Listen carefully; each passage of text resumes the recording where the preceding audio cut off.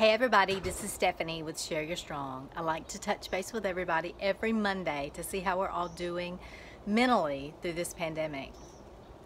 Yesterday we celebrated a day of honor and love, and that is just the subject that I want to talk about today. But before I dive deep into that subject, let me say that I know completely and wholeheartedly that love is the most powerful and strongest emotion that we can use, and it will move mountains in your life if you allow it.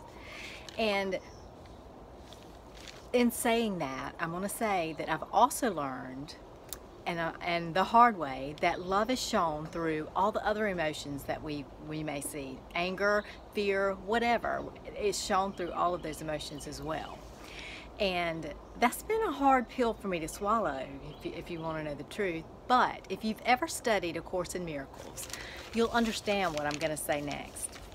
And if you've followed me over the past few years, you've heard me say a quote that resonates with my soul and is also relevant to what I'm talking about. And I wrote it down and I'm going to read it to you guys. When you meet anyone, remember, it is a holy encounter. As you see him, you will see yourself. For in him, you will find yourself or lose yourself.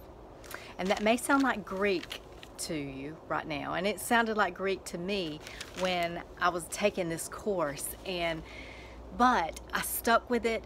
And that one lesson, when I reached it, taught me to recognize and to see that, Stephanie, not everybody is that loving, kind, caring, empathic person that you are, and that's okay. That was the hard pill for me to swallow, was that it was okay that they're like this. In fact, the fact that I was shining a light on their dim life, that light of love was grace to them, and it was also to me once I recognized it. So what I'm saying in all other words is shine bright in the world. If you're that loving soul, shine bright in the world, because we need you, especially right now with everything that's happening in the world. We need you.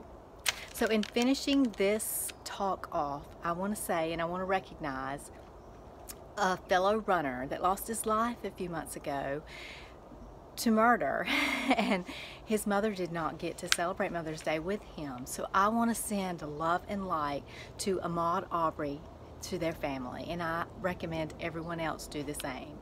That situation in itself is what I'm talking about. The light of love needs to be shined, and should be shined, in those type places that are still with that mentality of hatred, racism. That is a perfect example. But Share Your Strong says, I love you all and I send you love. Stay strong, y'all.